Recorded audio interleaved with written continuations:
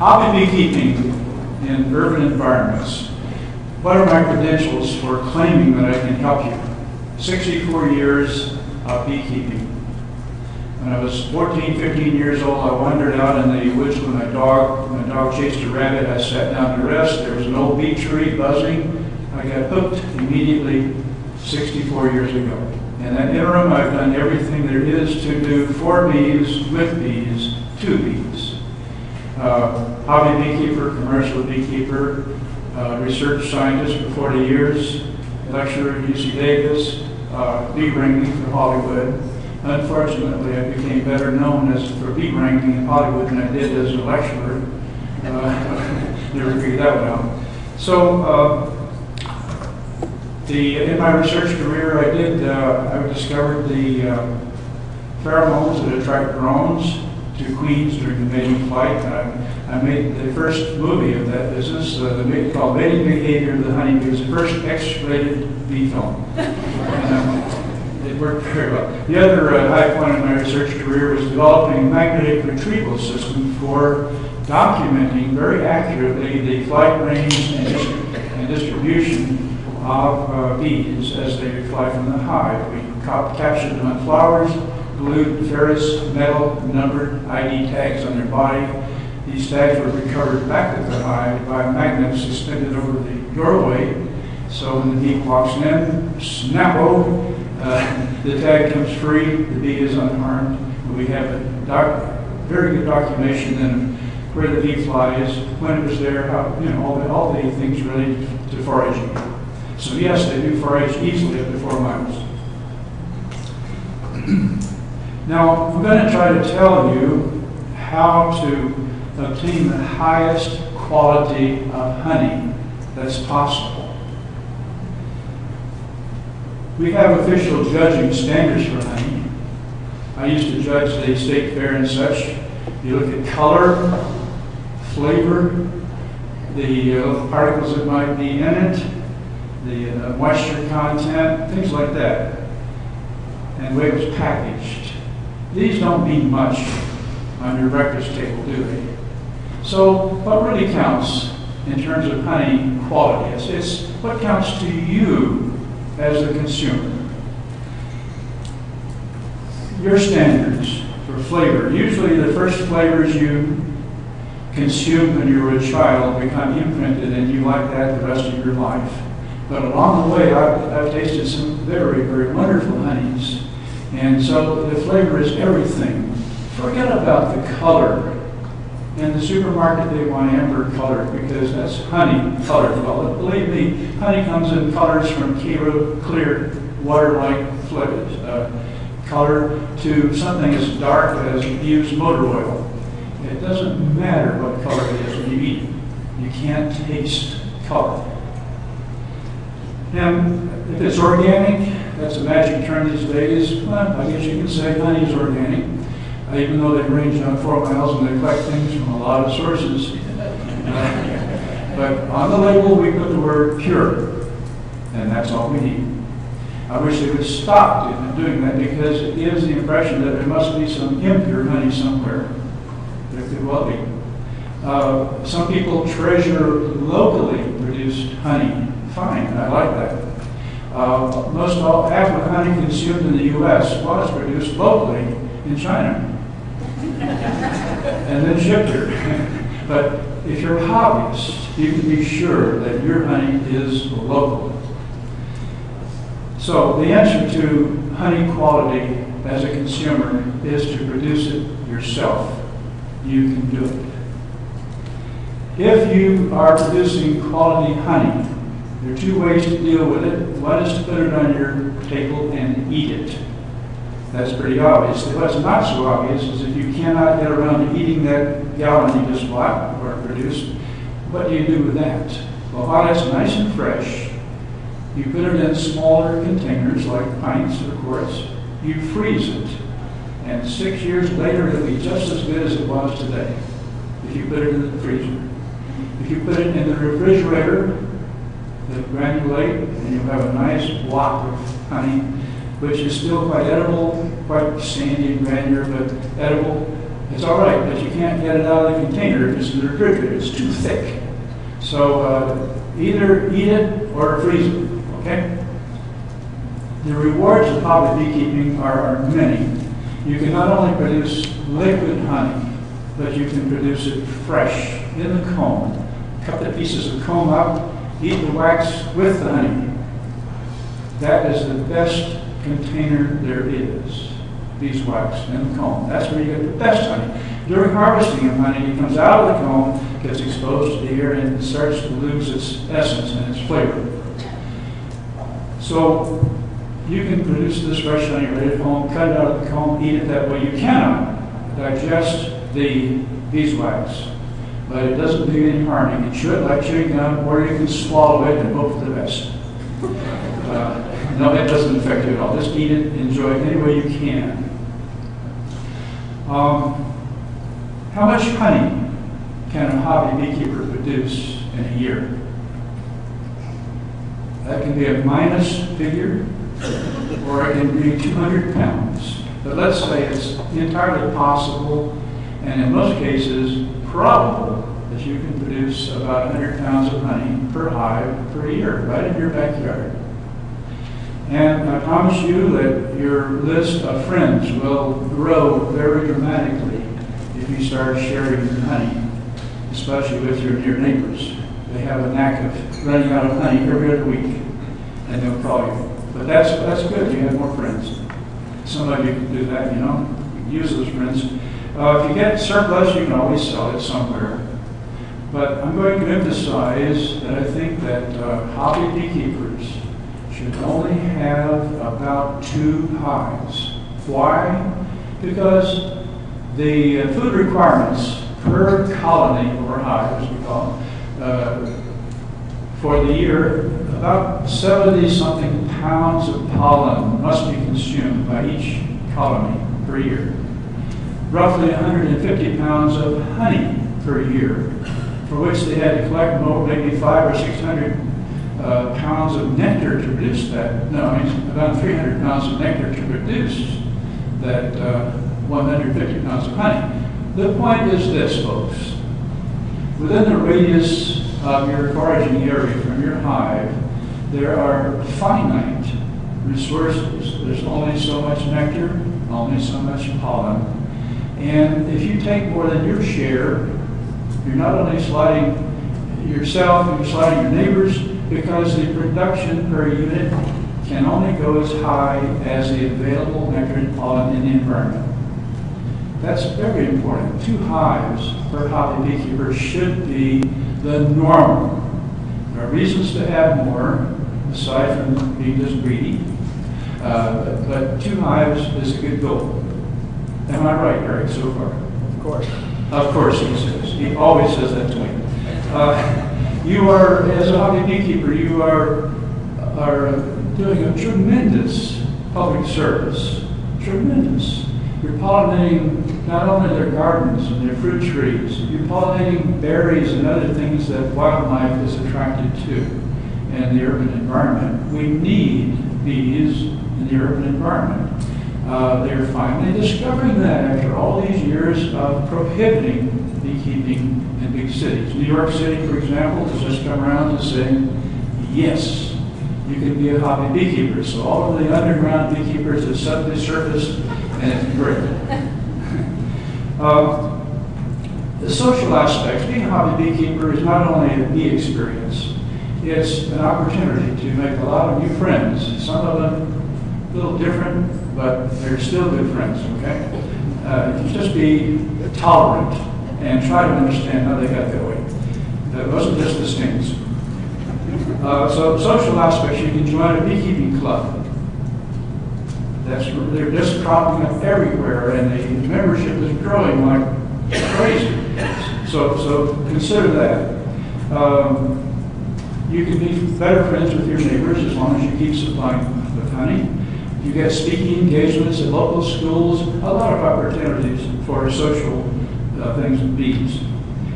Beekeeping, especially hobby beekeeping, is a marvelous opportunity for teaching biology to kids. It's wonderful. kids get the wrong information early on, it usually concerns bee stings and why you should be afraid of bees. The opposite is true. If you remember nothing else today from what I say, remember this. When a bee is out foraging for nectar, pollen, or water, the only way you're going to get stung by this bee is if you step on it or you slap it hard. Otherwise, you can disturb these bees all you want. The worst that's going to happen is they'll go home. I've actually had people go out and remove landscaping because the bees are all over the flowers. What a tragedy. This week I've been called out twice for bee nuisances. Both times it was a wonderful foraging plant. There was a good concentration of bees getting fall nectar, which is very valuable, and but they thought they were nuisances. Well, I congratulate them for having those kinds of plants in their yard. Now, beekeeping does cost. By the way, I'm fighting obesity, not only for myself, but for you folks. I've decided to lecture right through your lunch hour today. We started a few minutes early, so I may be a few minutes. Anyway, we're fighting obesity. Now, what about the costs of beekeeping? Everything, it's a lot cheaper than golf, believe me. Yes, sir. And you don't get hit in the head by golf balls. So, and it's cheaper than gambling for some types of collectibles. What does it cost to get started in beekeeping? Well, sometimes nothing. Sometimes a person has been at the hobby and they don't fit very well, and they'll give you their hive. But usually it's going to be several $100s just to get into business, because you have to have not only hive equipment, you have to have some gear to wear, protective gear. So maybe if we have time, more about that later. The bottom reason for being a hobby beekeeper is that it's just plain fun. There's nothing so rewarding as going out and watching your little bees buzzing back and forth. By the way, how many people here do not have hives of bees at this time? Oh, good. How many people have less than 10 hives? All right. How many people have more than 1,000 hives?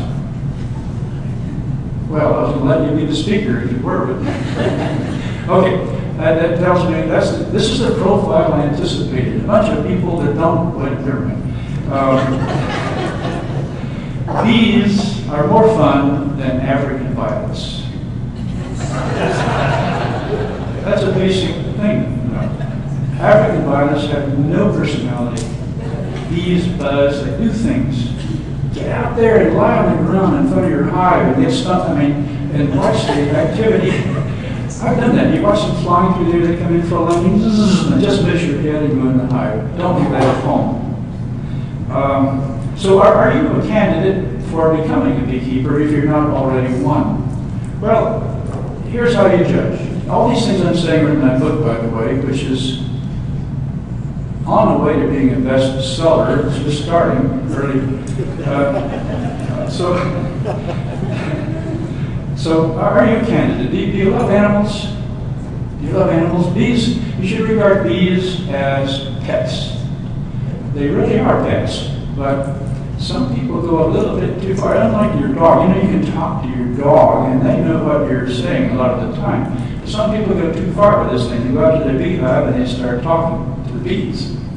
That's okay, unless they start to answer you.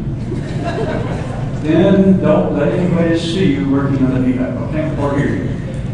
So compared to other pets, bees are a dream animal. You don't have to feed them every other day. They don't bark. They don't scratch. They don't kick you. We'll talk about stings later. In fact, we better do that now. That's important. The fear of stings is greatly exaggerated. Stings are a good thing. If we did not have these stings, everybody would have bees in the backyard and nobody would make any honey to harvest. Stings are a good thing. So what you have to do is be smart about this. You've got to understand why bees sting and then don't do those things. And that's chapter 8 in my book will save you stings the rest of your life, so take it seriously, guys. Only 1% of people, 1%, are truly hypersensitive to bees to the extent that they go into shock, anaphylaxis, dropping of blood pressure, visual distortion, nausea, sweating. Man, I shouldn't have told you the symptoms. Now you're going to go have them. Anyway, anaphylaxis is serious. It can kill you if you don't get a shot of epinephrine or adrenaline within 15 to 20 minutes. Respect that. But if you're curious about keeping bees, you might want to go to your allergist first and be tested for your sensitivity. You may be extremely sensitive to a yellow jacket sting and not that sensitive to a honeybee sting. Each species has different components in the venom. So get professional guidance there if you have any doubts. But realize your odds are about 99% that you're just going to have a normal reaction, which is localized swelling, a bit of itching, and maybe a little bit of pain, depending upon where you get stung. You have a lot of nerve endings like the tip of the nose. Ooh, not a good place to get stung. Sting prevention I'll talk about in a few minutes. Now, backyard beekeeping, you say, well, my backyard is small. I mean, urban beekeeping now happens in small backyards. How much space do you actually need for a hive? Well, you need a lot more space for the flight area than you do for the actual hive. The actual hive is sitting back there on the table. That's the size of the hive. That's all the space it needs. But what about the flying bees? Well, people don't understand this. I'm doing research on this right now. People don't understand that you can absolutely direct the flight of bees where you want them to go. How? I'm not showing slides yet, so don't look. All right. How do you direct the flight of bees from the hive? Anybody got an idea? Say it. Here's how you do it. I did an outdoor bee display at Orange County Fair some years ago. We had over 200,000 people actually visiting this outdoor booth, which was nothing more than a glass chamber about 14, 15 feet high with a roof that was open a little bit so the bees could fly in and out of the roof. And I had 3 standard hives there. Kids could come up within 6 inches of the hive entrance and hit the glass and blow on them and do anything they want. No risks, whatever. Because the bees were directed up. By the time you get that high up, they were well on their way to foraging, not defensive. Those things that you do to trigger defense in the hive, it's not aggression, it's defense. Those things have to be sensed by the bees. And inside this glass chamber, the bees didn't know you were there. Now, you can do other things less expensive, and I'm working on that now. But take my word for it, we can direct the flight of bees straight up and away. And literally avoid this question of how much space do I need to have for my hive. That protects the pets from the bees from the pets, and kids, and wives who don't necessarily support what you're doing.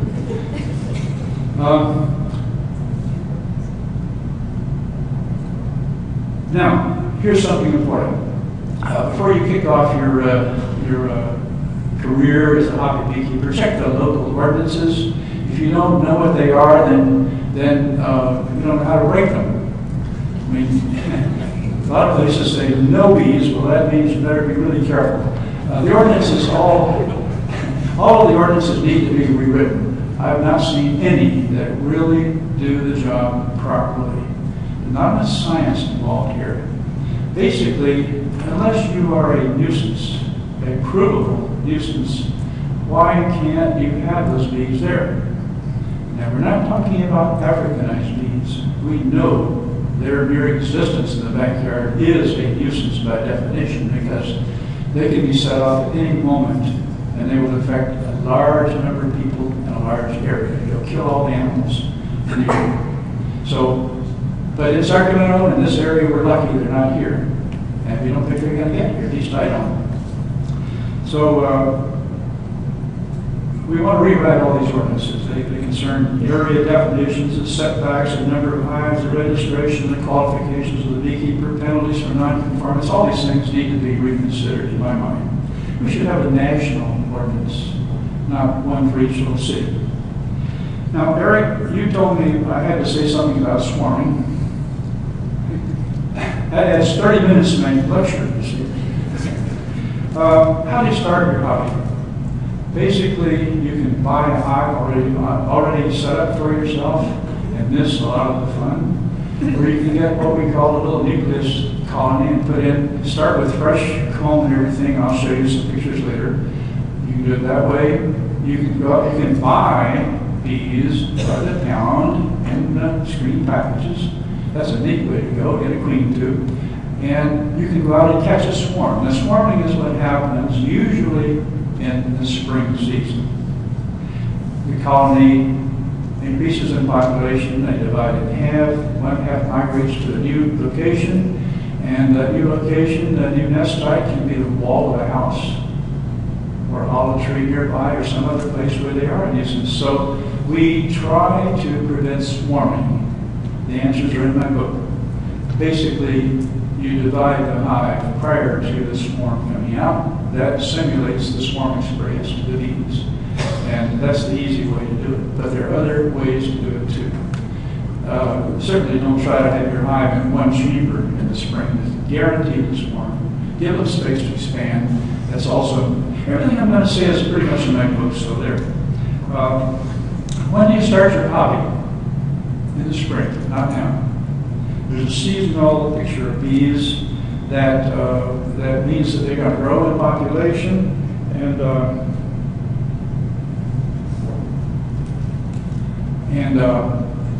they're going to swarm in season. So the seasonal picture is also in that book. So now, Eric, somebody mentioned about moving hives, a question about how far can you move hives. You can relocate across your backyard as opposed to 20 miles away. Here's a good basic rule. Don't move the hive more than 5 feet a day, or less than about 2 or 3 miles. You can have that. That's the option. Move them a great distance away, and then 2 or 3 weeks later, after the foraging population is turned over, move them back to your other side of the backyard. But at home, I just move them 5 or 10 feet a day, let them have a day or two of flight to adjust to that, and then move them again. They'll keep going with you.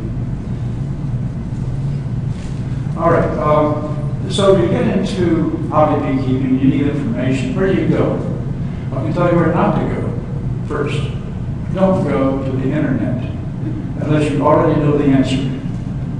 Okay? Because we have too many hobby beekeepers who are bubbling with enthusiasm and excess knowledge, most of which is incorrect. You cannot trust what you read on the internet.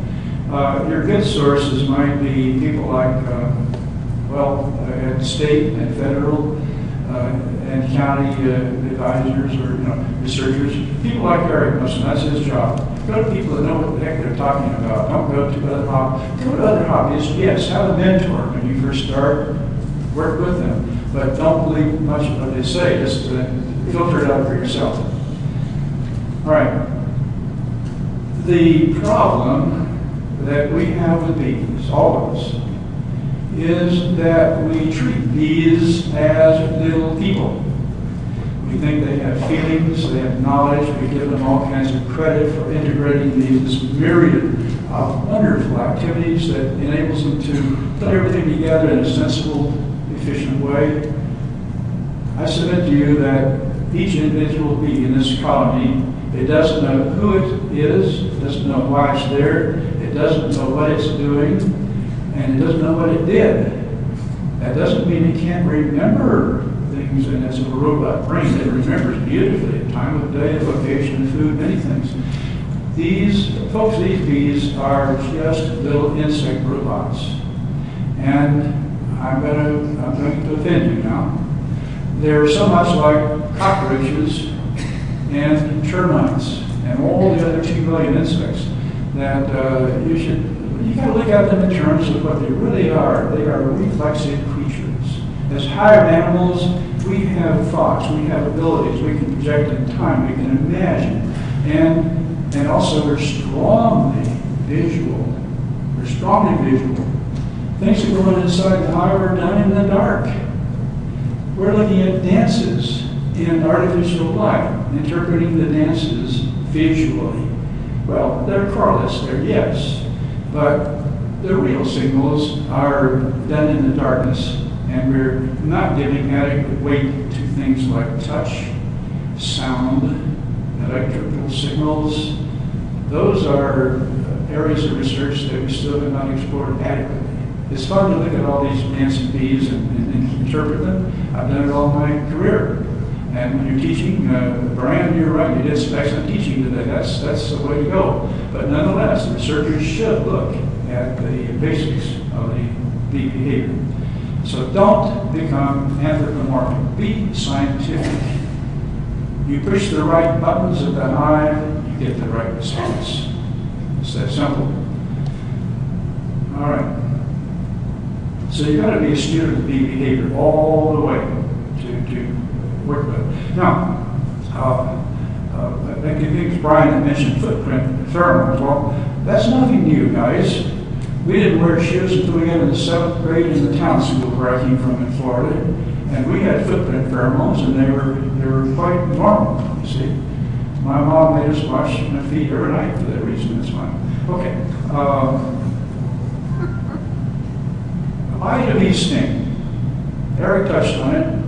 Why do they sting? Well, if I take my fist and swing it at your face, what do? You flinch.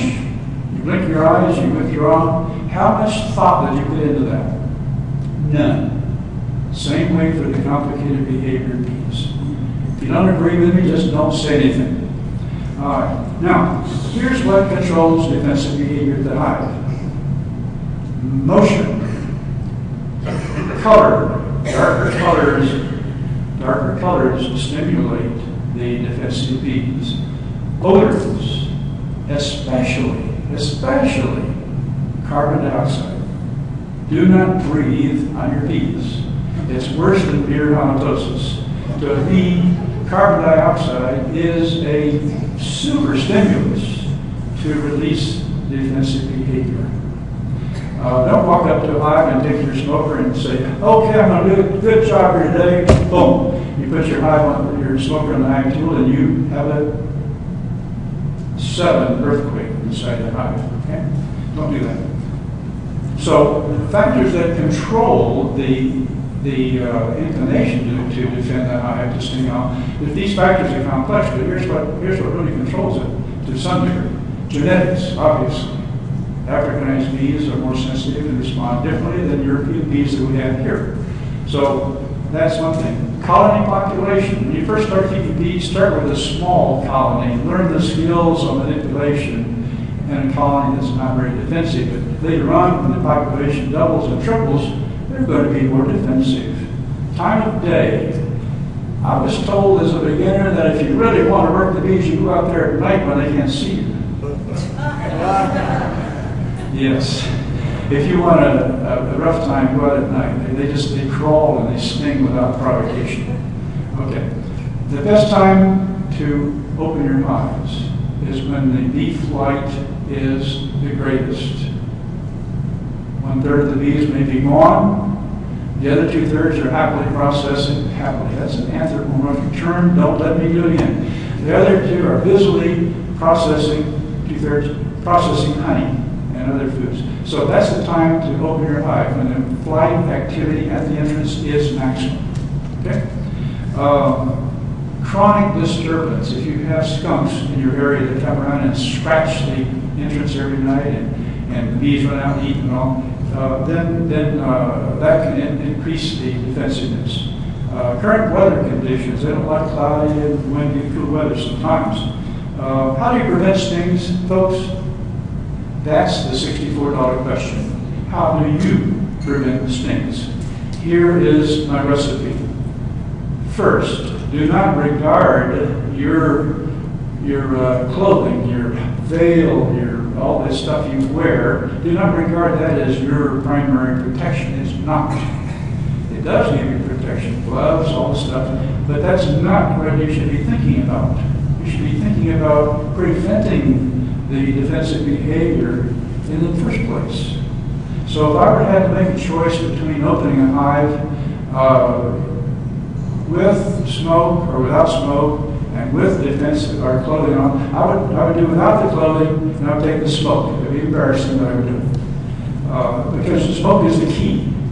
It's the key to controlling defensive behavior. Stop the behavior before it starts. How? You produce good quality smoke. That means having a very large smoker. That means using the right fuel. That means when it comes out of the smoker, it's white, it's cool, not hot. You can puff it right in your finger or your back of your hand, and if it's hairy like mine, then all the hairs will curl up if the smoke is too hot.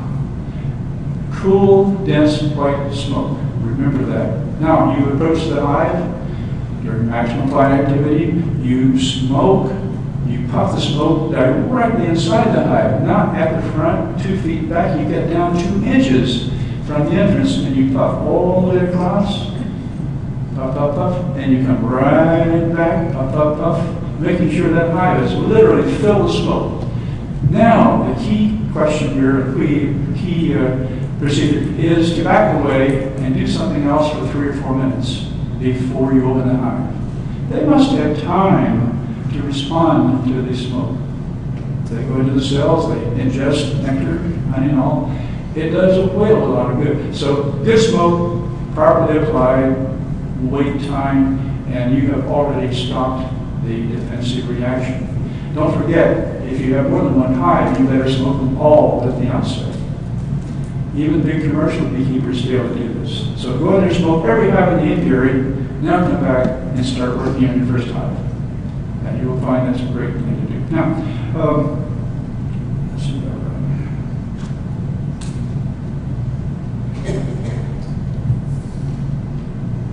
Okay, I think that's pretty good there. How to get rid of a sting, Eric referred to that, he covered that pretty well. Main thing is you have to sting out very quickly. I use my fingernail, that's the quickest way. If you wipe the venom and not stuff on your clothing, then you've got a pheromone labeled source to walk around in.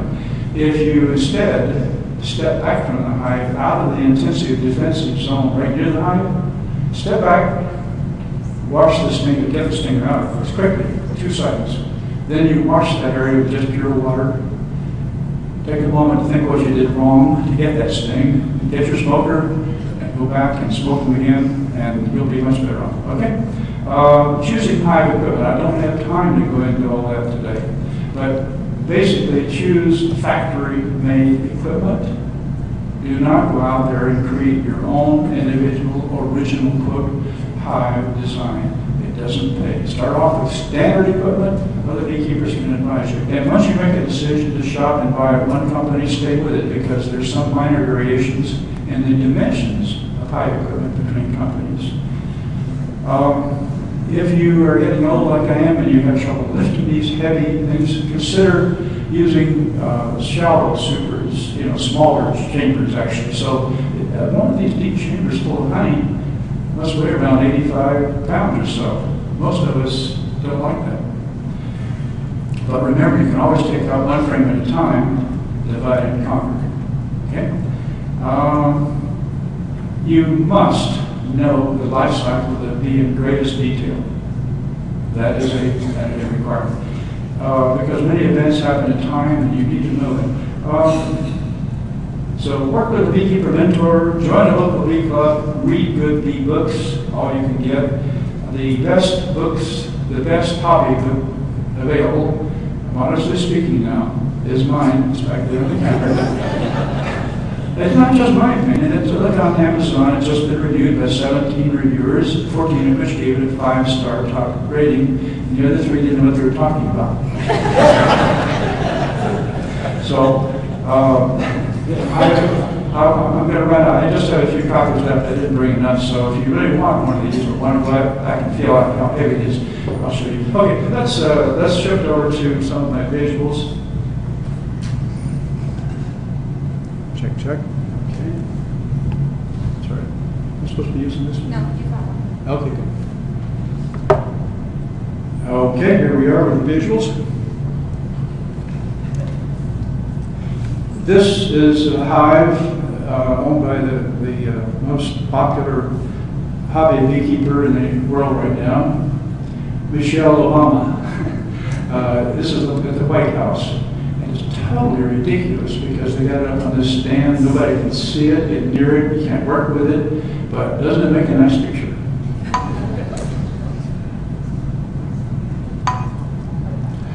This is my friend. I just got started in beekeeping, Tommy Smothers. Smothers Brothers? No applause. Okay, anyway. All right. Tom was really curious type, and he went out to look. I showed him how to light the smoker. He peered over the smoker, and you see that hole in the veil? Perfect circle. For those of you just starting, this is a cutaway of a standard hive equipment. We won't go into detail, whatever. It's just a series of boxes with multiple combs side by side. You can see them in the back here. Get much more out of it. This is the way combs start, as a sheet of wax embossed with the precise cell dimensions that the bees will build on it. Without this, they'll build their own comb, but it won't be nice and straight. You can use plastic comb foundation like this. I recommend beeswax to start with. Later on, when you know what you're doing, then you'll stick with beeswax. Okay, this is the bee secreting beeswax. See the white flakes on the underside of the abdomen? There are eight little glands there. They take those little flakes, and in the total darkness of the hive, they fashion this with their mouth parts into this wonderful architecture, the honeycomb. This is an observation hive. Brian brought one in. It's in the back. We'll look at it later on. But it shows a cross-section of a standard hive. If you were just to take these two combs out of the middle of the standard hive boxes, you would see the brood in the lower area and the honey storage in the upper area. A lot of beekeepers put a little mark on their queen. I like to have a numbered plastic tag on mine so she thinks she's special, you know. This is a drone right in the dead center. Big eyes. If you don't know what a drone looks like, they're wonderful. They have no sting. The life cycle starts with eggs. This is the most difficult thing to see, but this proves that your queen was there and working within the last 3 days. Because it takes 3 days for an egg to hatch. He's hatching the tiny larvae.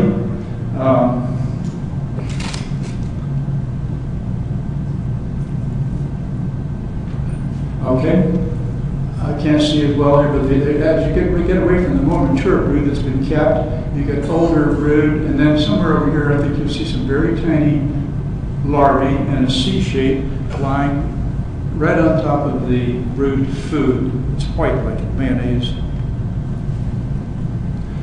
If you take a comb out of the hive that's mature and you brush all the bees off, and you keep this warm for an hour or so, you'll be surprised to see all these baby bees coming out.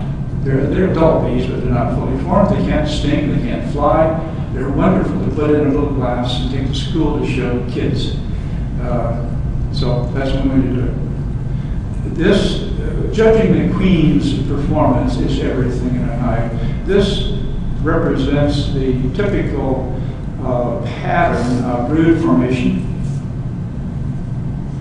And there are very few open cells, meaning that the survival rate was very high, no diseases and such. So that's what you want. And then there's normally a little perimeter of pollen stored around here. And then, of course, the honey gets stored in the upper parts of the chamber. This is a bee with pollen dead center there, 2 or 3 of them, and pollen stored in there. Another drone, you see that, 2 drones actually. Now, I could spend an hour talking on this one slide, but I won't.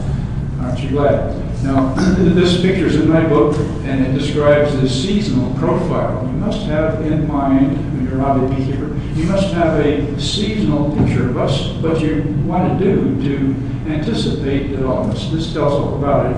I can't say more than that in time. When you want to harvest your honey, it comes out like this.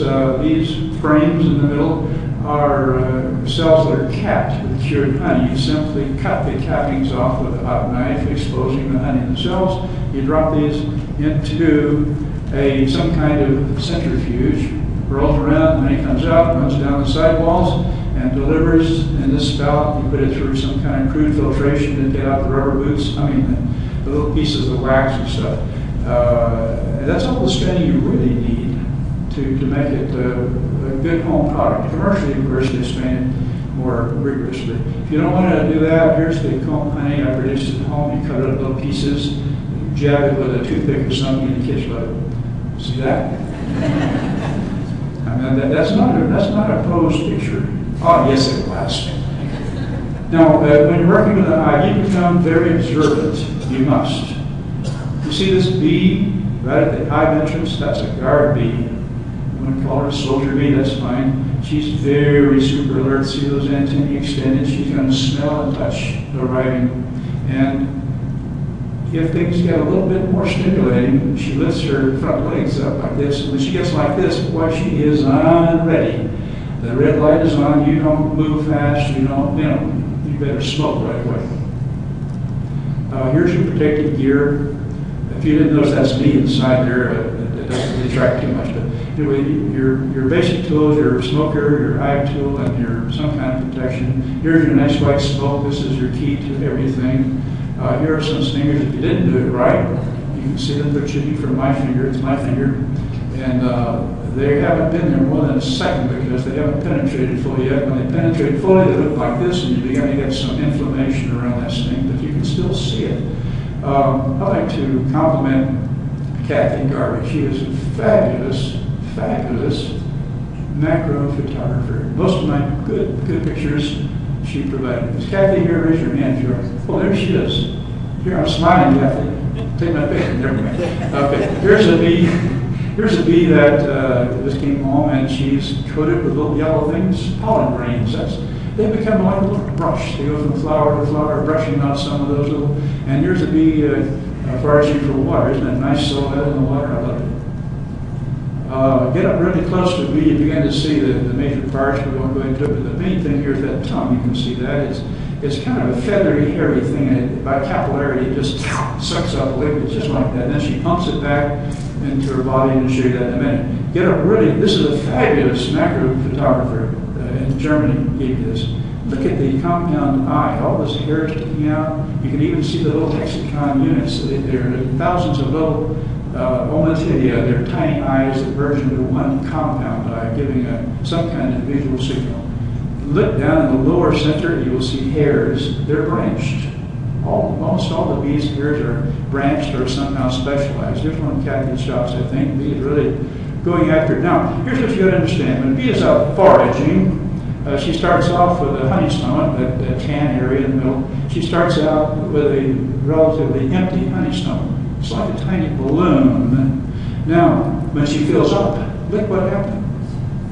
She can bring home, well, the bee weighs about 91 milligrams empty. When she comes back home, she may weigh 150 milligrams.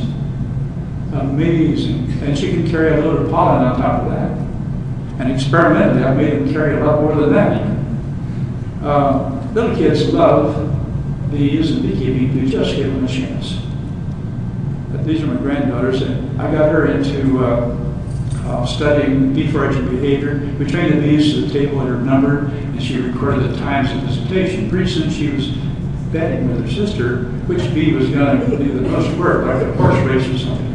And this picture came from a book called The Day in the Life of California. That's me. Just having fun. I do play clarinet, by the way, too. The book is on the back table there. I'm not selling. Okay, I've got one more. Let's see. Can you help me with the video? I've got a very, very short video. You're fine. You're fine. Okay.